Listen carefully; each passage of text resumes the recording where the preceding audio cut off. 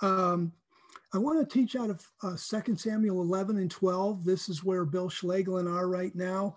And uh, there's just some fabulous insights that I've received and some wonderful encouragement.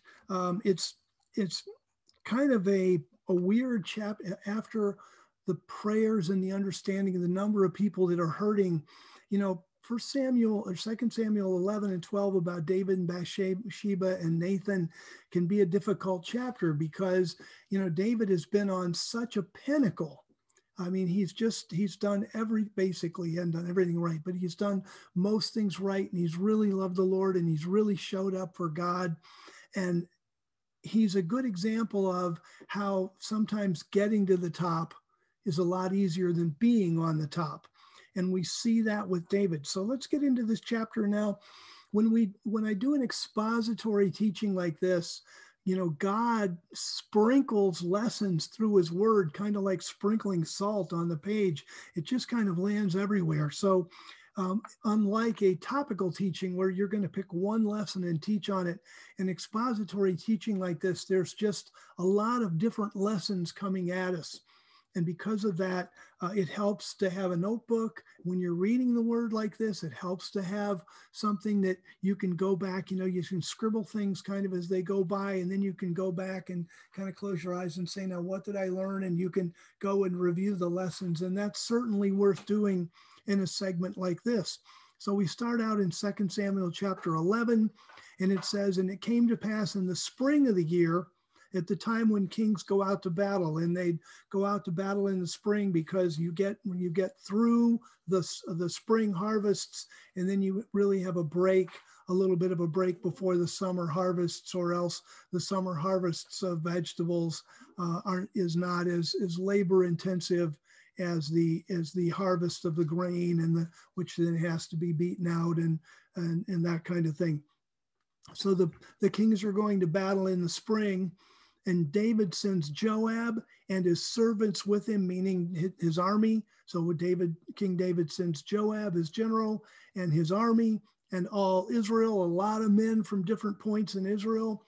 And they laid waste the children of Ammon and besieged Rabbah. Now, if you go back a chapter to 2 Samuel chapter 10, the king of Ammon died, and David sent a delegation to Ammon to, you know, express his sorrow and that kind of thing. And his delegation was completely mistreated.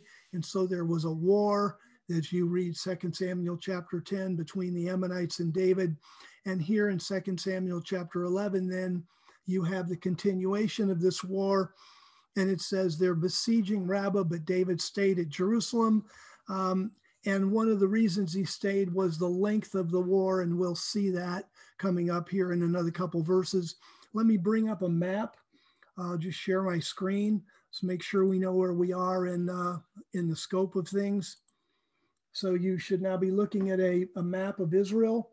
And here's Jerusalem, where David was.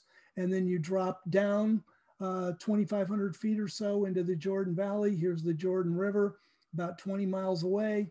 And then you're going to go probably 30, 35 miles to Rabbah. So you've got maybe 50, 55 miles from Jerusalem to Rabbah, which a good armed force, they're going to be able to walk that in 2 days. So here's Rabbah, and this is where the army of David was, and this is Jerusalem. And it's important to kind of have that in the back of your mind, because when people like Uriah are going back and forth, and the messenger is going back and forth between the battle in Jerusalem, you know, this isn't just like a 2-hour hike. I mean, this is days that things happen over. Things in the ancient world happen much more slowly than they do today with, you know, the speed of the internet. So David's staying at Jerusalem. Verse 2, one evening David arose from his bed and walked on the roof of the king's house. And from the roof, he saw a woman bathing, and the woman was very beautiful in appearance. Now, the record is not going to impugn Bathsheba. And yet, we need to be able to understand that in the ancient world, you knew where people were and who could see you from where. Let me bring up another illustration here, and share my screen again, if I can get it to behave. Yeah, I can. So let me do this. There we go. And share my screen. Where to get that? There it goes. Screen share. And wow, that's interesting. Well, you'll have to let me know if you can see this. Can you see that? Yes. Okay, good. That's interesting. It kind of is different. So this is a drawing of what the Jerusalem at the time of David looked like after he had had time to build his palace. And you see David's palace, the Jebusite city down here had been very, very tightly packed. And then it looks for all the world like David put this rock revetment in place to support his castle, and we see remnants of this. You can still see this rock wall today when you go to Israel, and it's still supporting what looks to be the edge of a huge palace structure. So this would have been David's palace. We don't know exactly the shape it would have took. This is certainly a viable one, but you see the roof of the house or the palace, and you can see that from the roof of the palace, then David could pretty much see all of what was going on in Jerusalem, and anybody down here in Jerusalem could tell whether they see people on top of the roof, because obviously up on top of the palace, you're going to get guards. On nice days, you're going to get David and his wives and various and sundry other things. So people up here could see Jerusalem, and people down here could see the people on the top of the palace. And by the way, when David moved the ark into Jerusalem, again, this area down here in the Jebusite city, the old Jebusite city was very tightly packed. And so David would have gone north and expanded and then set up some kind of tent area. It might have been here, it might have been over here, it might have been back in here. We don't have any archaeological remains from a tent, but the best guess is that David moved up the hill up north. This is the direction of north, and would have put the Ark of God in here in this tent that he set up. Later on, if you studied the city at the time of Solomon, Solomon blew these walls out and went up. Up here was the threshing floor of Araunah the Jebusite, and this is where God wanted the temple built. So in the time of Solomon, if you see a city of the time of Solomon, these walls go up. Solomon's palace is then here, much greater than David's palace, and then the temple is up here. And so that's how Jerusalem is looking. And so David is here on the top of his palace. He's looking down at Jerusalem, and he sees a woman bathing, and that's what we see here in verse 2. And, this is one of those things where if he could see her, she could see him. Again, the text does not impugn Bathsheba. On the other hand, Bathsheba knew what was going on and certainly was to a degree complicit in what happened. And she was beautiful. Verse 3, so David sent and inquired about the woman. By the way, I want to point out in these two chapters, 2 Samuel chapter 11 and 2 Samuel chapter 12, two common ordinary words kind of jump out and occur again and again. And it's through the multiple occurrences of this word that it catches your attention. And then you begin to study them and see what's going on here. And one of them is sent. David sent. And as you read these two chapters, if you pay attention to the word sent, it occurs over and over again. And the other one is lie or lay. And you'll see that word. And so both those words go back and forth.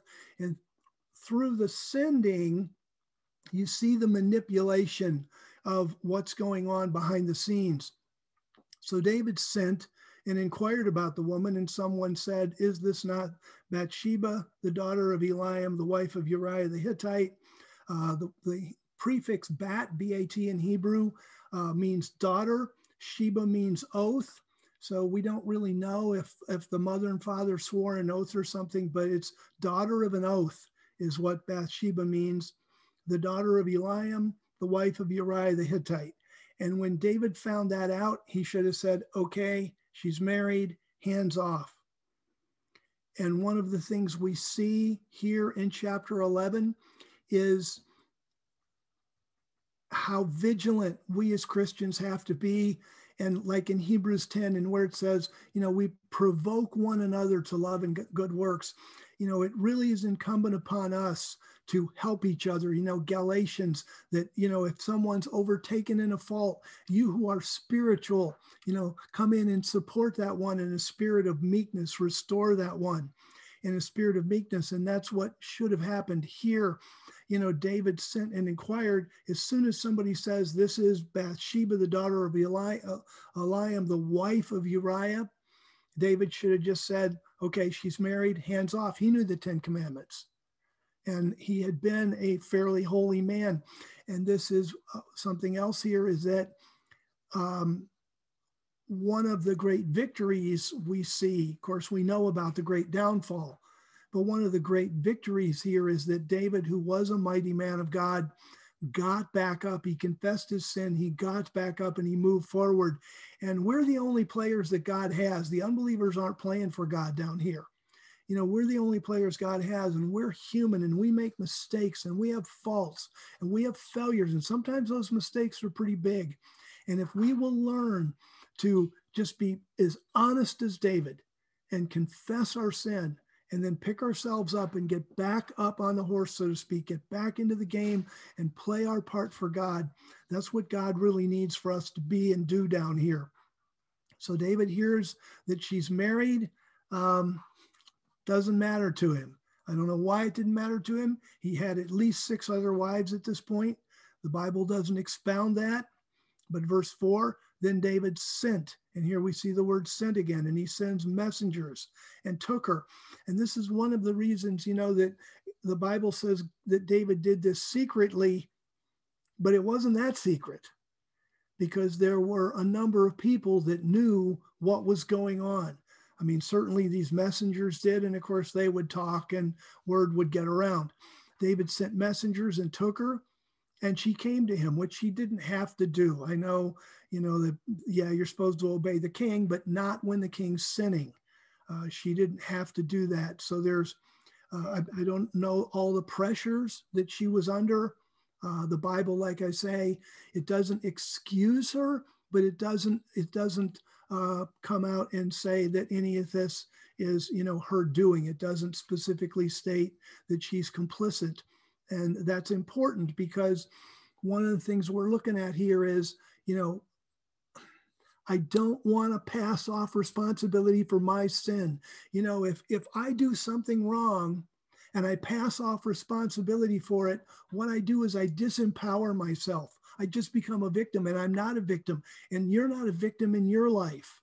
And this isn't about making David some kind of victim.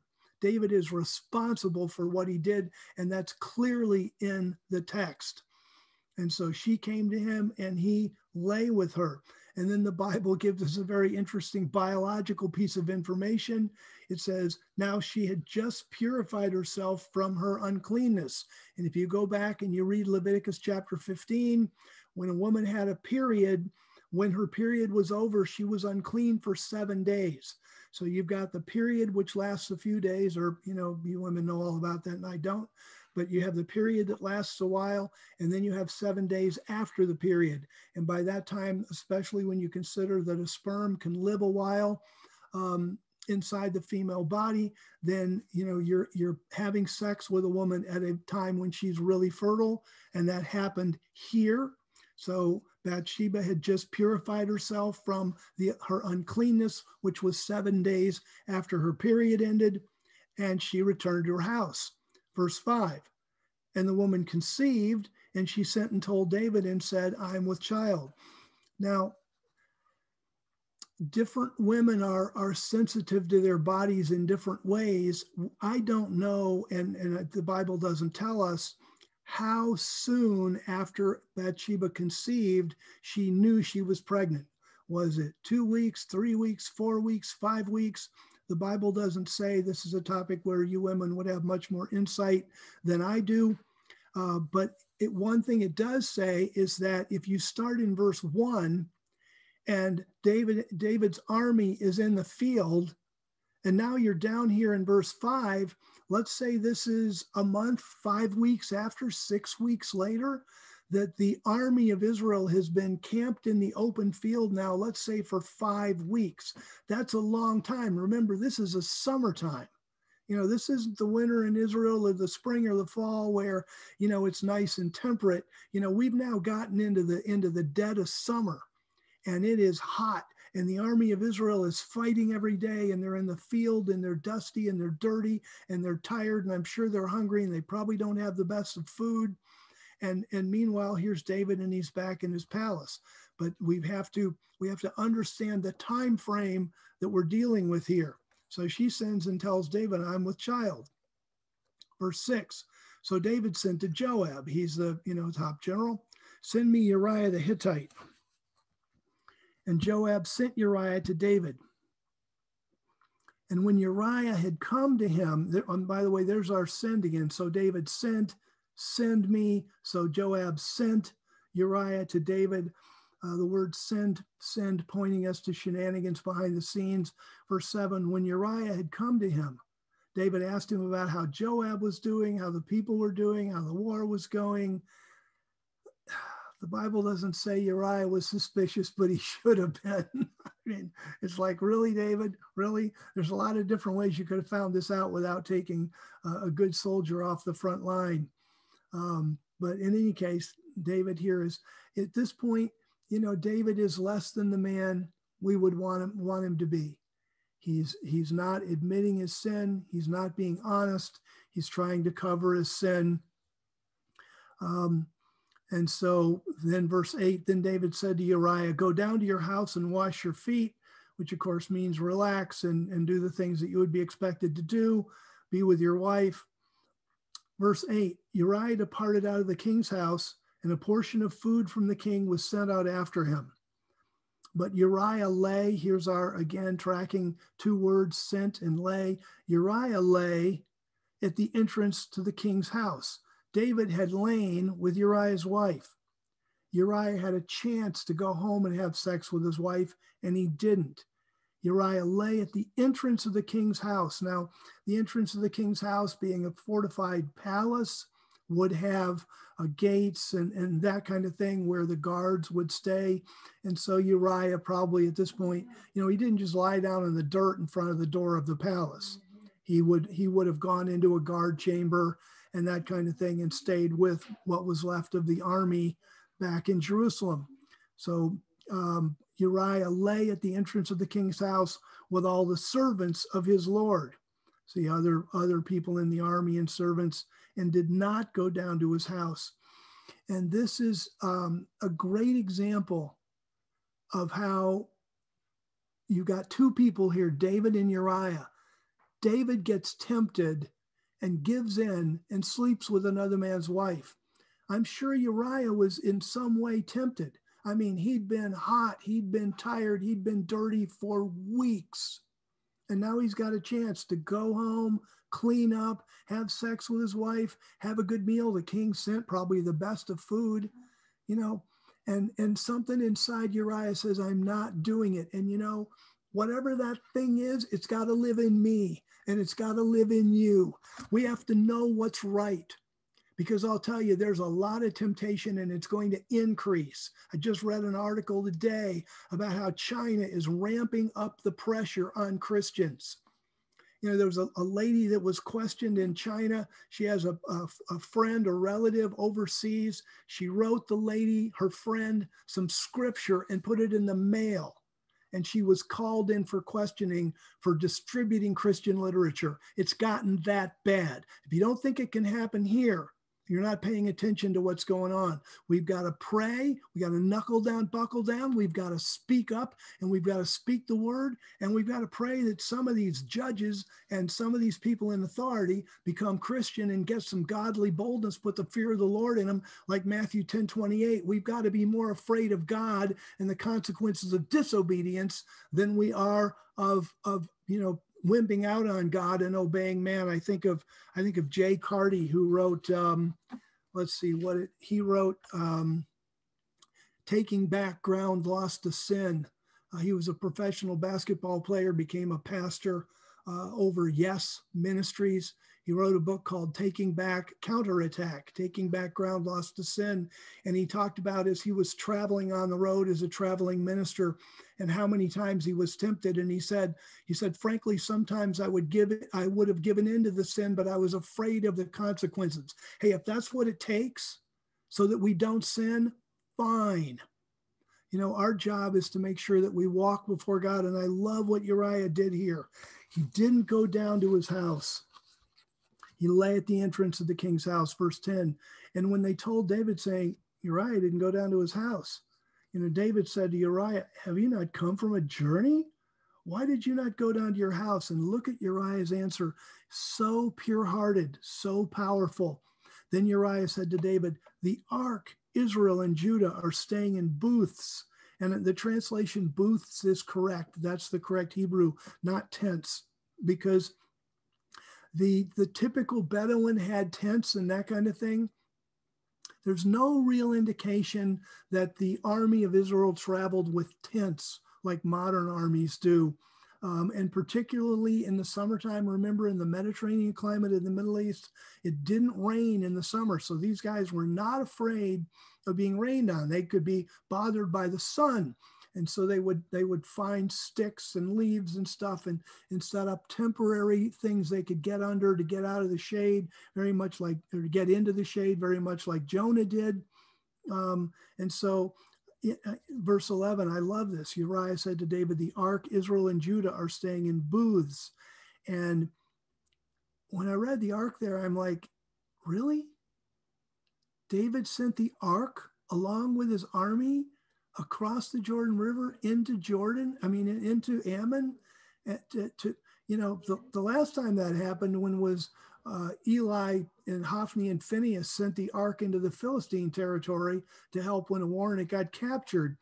Don't have an explanation for this.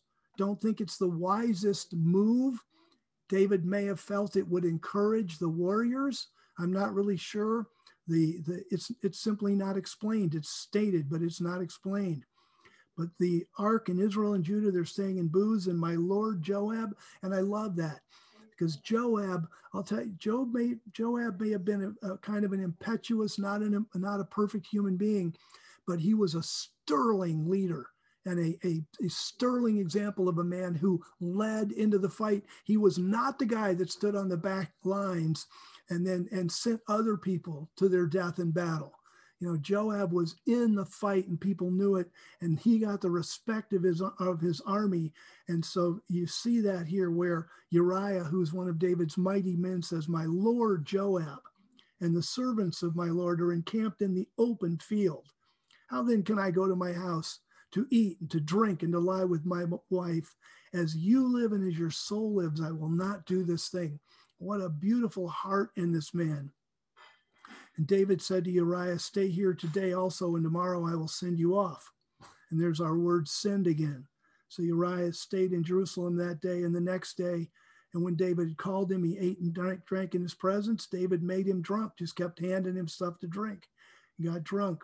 But Uriah still went out in the evening to lie on his bed with the servants of his Lord, but did not go down to his house. And here David now is at a crossroads, because at this point, David could have called Uriah and said, okay, I tried to cover up a sin here, but it's obviously not working because of the quality of man that you are, not because of the quality of man that I am.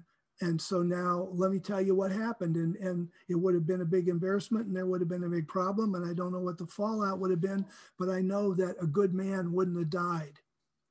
And instead here we see David again. He's at a crossroads. He takes the wrong road.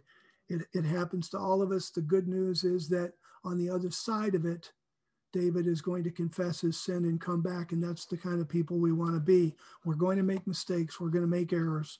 We want to come back strong when we do. But David wrote in a letter saying, put Uriah in the front of the fiercest battle and basically pull back from him, and then he'll die. In verse 16, that happens. And then verse 18, Joab sent, here's our word sent again, told David about the things of the battle, and he commanded the messengers, to speak about this. Verse 22, the messenger came and told David all that Joab had sent him to say. Verse 23, the messenger said to David, the men gained an advantage over us. They came out against us in the field. That's pretty interesting. Here's David's army in the field. And you talk about the courageous men on both sides of the battle. Courageous men left that fortified city and went out into the field and attacked Joab's army. You know, the Bible is full of courageous people who really, fight for what they believe in. And you see that here. So the men gained an advantage of us. They came out, but then we drove them back as far as the entrance of the gate, verse 24. But the shooters shot at your servants from off the wall, and some of the king's servants are dead, and your servant Uriah the Hittite is dead also. Verse 25, catch this phrase. Then David said to the messenger, say this to Joab, do not let this thing be evil in your eyes. For Pete's sake. Now, talk about code, coded message. Don't let this thing, the messenger's probably he doesn't know what's going on. He says, don't let this thing that some of your soldiers die be evil. And what David's writing to Joab, don't let this arranged death of Uriah be evil in your eyes. And it just goes to show, and he says, for the sword devours one as well as the other. Make your battle stronger against the city and overthrow it. So basically what David's saying here is, let's overlook this and move on. We'll move on from this. It won't be evil to us.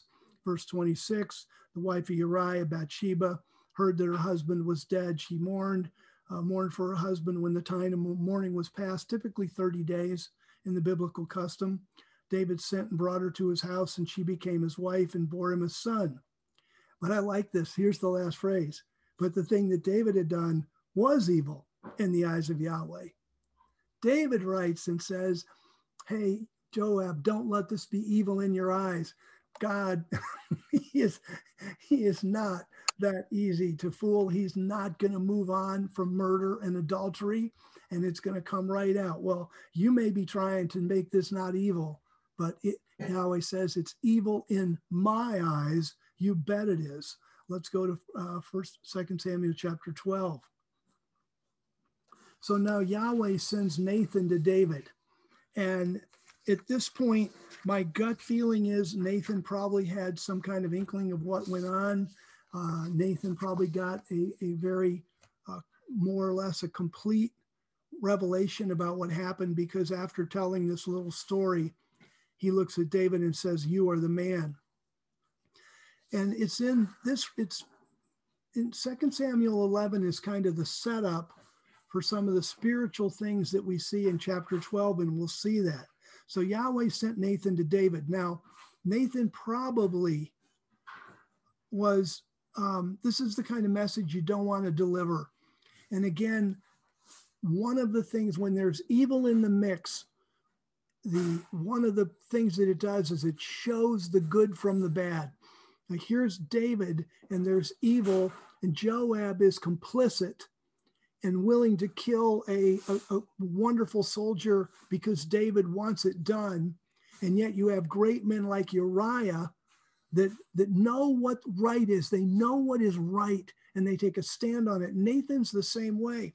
I'm sure Nathan didn't want to deliver this message, but he's a man of God. He answers to God, and he's going to do what God says. That's you and me. That's where we want to be. That's what we pray about. Let me step up and do your will, God. So Yahweh sent Nathan to David. He came to him and said to him, there were two men in a certain city, the one rich and the other poor. The rich man had very many flocks and herds, but the poor man had nothing except this one little ewe lamb, which he had bought. He brought it up, and it grew up together with him and with his children. It ate of his meager food, because it was a poor man. He didn't have much.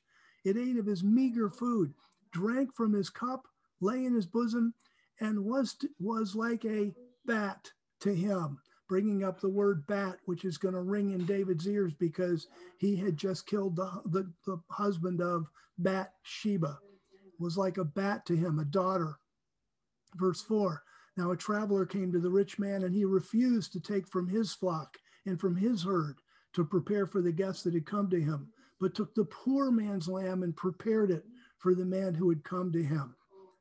And then that's as far as Nathan got. And the text says, and David's anger was greatly kindled against the man. And he said to Nathan, as Yahweh lives, the man who has done this deserves to die. Now, he didn't say he would die. He says he deserves to die. And that's a little different. Verse 6, and this is where a little bit of the real good in David begins to shine, because David knows the law. And in the law, if you stole something, you restored, 4 sheep for a sheep, 5 oxen for an ox. And so he knew that from the book of Exodus. He knew that from the Mosaic law. And so he's going to at least enforce the Mosaic law. And he says he must restore the lamb 4-fold because he did this thing and because he had no pity. He must restore the lamb 4-fold. Now to Bathsheba, the lamb was her husband. I mean, in the story, the lamb is a girl, but if you're Bathsheba, the lamb that is taken from you and slaughtered is your husband. And here in verse 6, there's a very interesting irony. There's nothing really stated about it specifically, but it is intriguing that David killed Uriah, Bathsheba's husband, and the law said you restore 4-fold. And, this is about sheep. And granted, it's not about human life, and the laws for human life are totally different. So I don't understand all of the machinations behind this by any stretch of the imagination. But I know this. When David said he must restore the lamb 4-fold because he did this thing and because he had no pity, it's interesting that when we read the scripture, 4 of David's sons died in less than ideal circumstances. You have Bathsheba's baby who died. You have Absalom murdering Amnon. Amnon was David's first son, and he was murdered by Absalom. Then you have Absalom revolt against David, and Absalom was killed in a war by Joab. And then you had David's 4th son, Adonijah, who tried to wheedle behind the scenes to get the kingdom from Solomon, and Solomon had to kill him. So David said, here David said, you've got to restore the lamb 4-fold. I can't put it together precisely, but I think it's at least a spiritual coincidence that David killed Uriah and 4 of his sons died as part of the consequences. We'll read on. And then verse 7, then Nathan said to David, you are the man. This is what Yahweh, the God of Israel, says. I myself anointed you king over Israel. Now we know that Samuel actually poured the oil on David, but what we've got to see when we read the Bible with spiritual eyes is how God is working behind the scenes. God is making things happen. We pray all the time for divine appointments. God sets up those accidental things. Gail, I so loved what you said today about all the people that you got to minister to. And here you are in the hospital. And, in olden days, I might have said, well, you're in the hospital, you're sick, you're not a very good witness, so why don't you be quiet? and now it's like, we've got to, we're the fact that we're human is a witness. The fact that we're faithful is a witness. The fact that we keep our faith in difficult circumstances, when there's sickness around us, when we are sick, when there's death around us, and we keep our faith and we do our best and we be humble and we be passionate and we become passionate. And in those situations that are so human, that often is our absolute best witness. And here, David, God says, I myself anointed you king over Israel. It was God who was behind the scenes for that. I myself delivered you out of the hand of Saul. And by all rights, Saul and his army should have been able to track David down and kill him. And it's just miracle after miracle that it didn't happen. And then in verse 8, I gave you your Lord's house and your Lord's wives into your bosom. And I gave you the house of Israel and of Judah. And frankly, if that had been too little, I would have added to you many more such things. Basically, I would have given you everything. And then in this statement, there are a couple things. I gave you your Lord's house, meaning, all the authority of the house and that kind of thing, and your Lord's wives into your bosom. And there's no evidence of that. In fact, there's no evidence of that at all. Saul was a generation older than David, and Saul's wives, he only had one wife and one concubine. Saul's wife is not named in the scripture, but she's the mother of Jonathan and Malchishua and the other Ishbaal and that kind of thing. And that was Saul's actual wife. And then Saul had a concubine called Rizpah, who had sons, and her sons were executed. There's no evidence in the scripture that David ever had any kind of relationship with either one of those women, and they would have been considerably older than him anyway. So what does it mean when God says, I gave your Lord's house and your Lord's wives into your bosom? And the answer is that it's all the things that David could have had. What God's laying out here is, look, David, come on, man. If you'd asked me for it, I'd have given it to you. And that's so much with us. We get prophecies occasionally where God just says, ask me, ask me, ask me. And the book of James says, you don't have because you don't ask. And sometimes we just need to pour out our soul in prayer and ask God for things, and then open up the gate for God to give us things. And here God is upset with David, obviously so. I gave you your Lord's house. I gave you your Lord's wives. I gave you the house of Israel and Judah. I had given you what you wanted.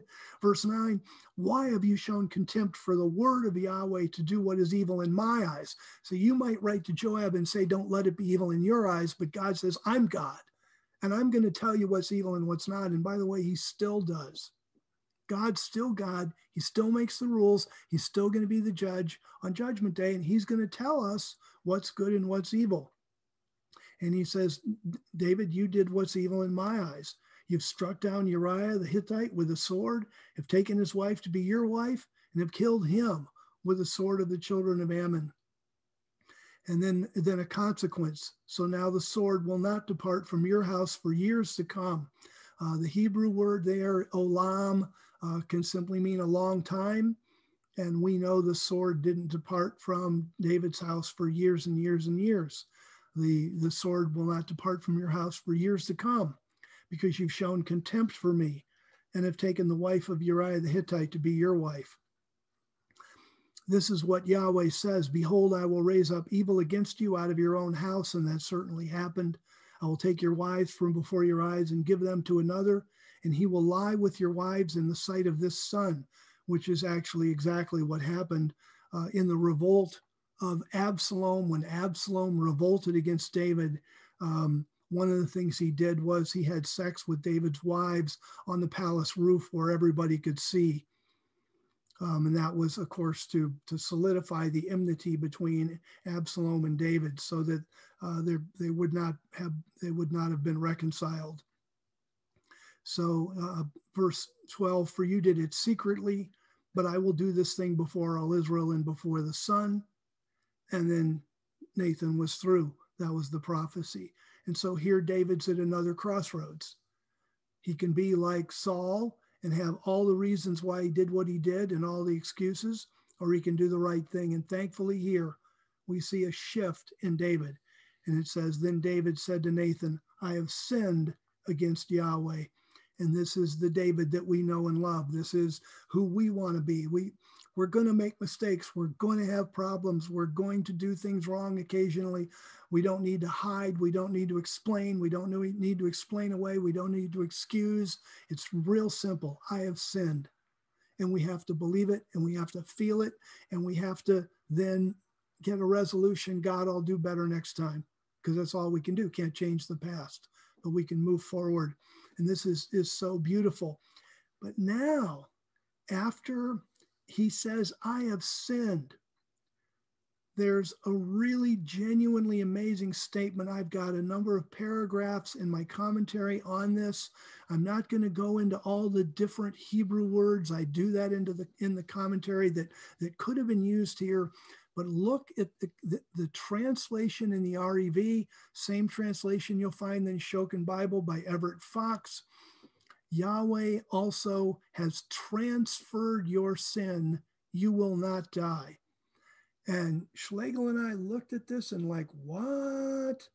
Because basically every version we found except the Schoenheit Bible said, the Lord is, Yahweh has put away your sin. The Lord has put away your sin. The Lord has forgiven your sin. The Lord has pardoned your sin. That is not the Hebrew text. The Hebrew text uses a word for passes on, uses it in the hifal aspect, a causative. God has caused your sin to be transferred.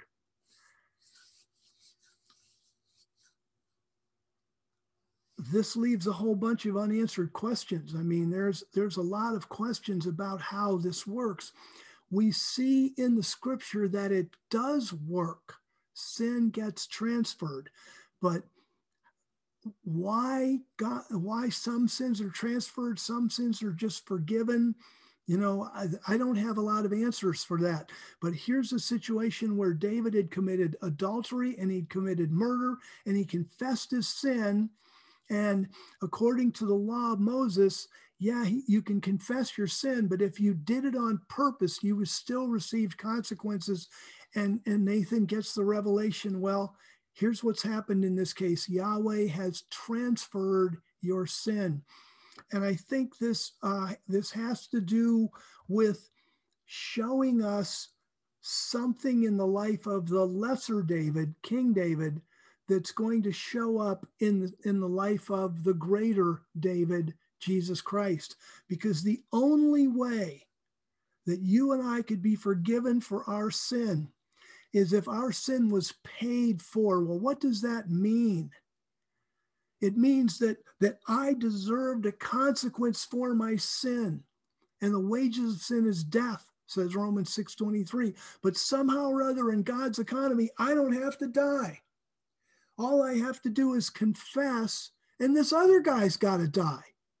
And that other guy is the greater David, Jesus Christ. And so here, what is happening in the text, among other things, because like I say, there's some unanswered questions here. But one of the things that's happening in the text is the Bible is pointing us to the greater David, to Jesus Christ. Because if our sin didn't transfer to him, everyone on the planet, the only perfect guy that ever was Jesus Christ.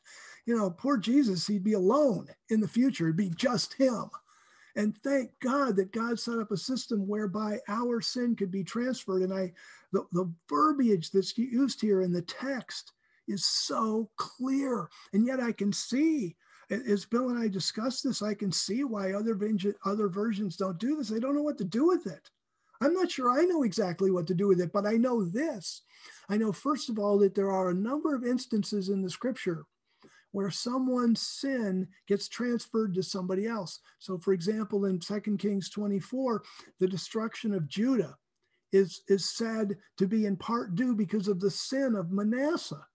But there was Manasseh, then Hezekiah, then Josiah, then Jehoiakim, then Jehoiachin, then Zedekiah.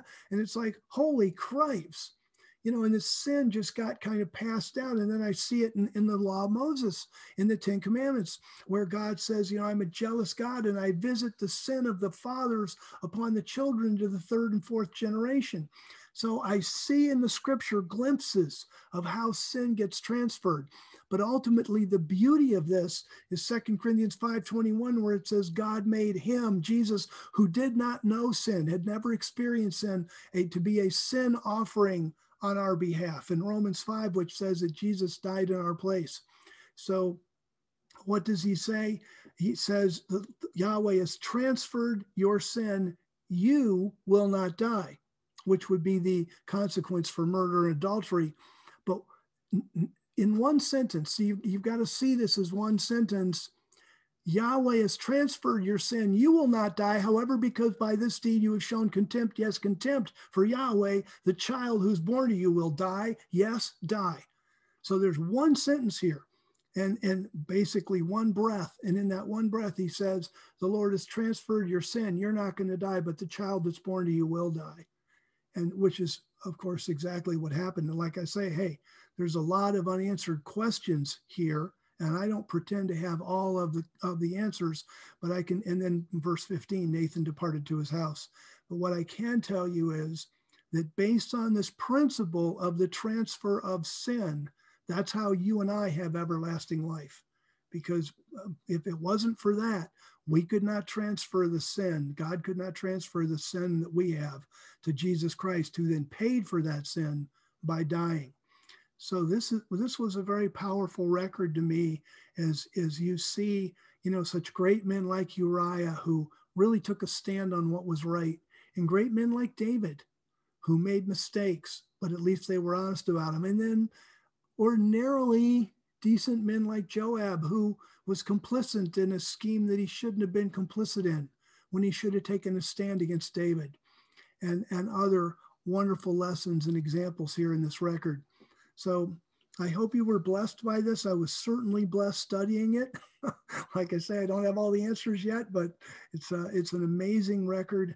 And the floor is wide open for discussion, comments, commentary, wherever we want to go.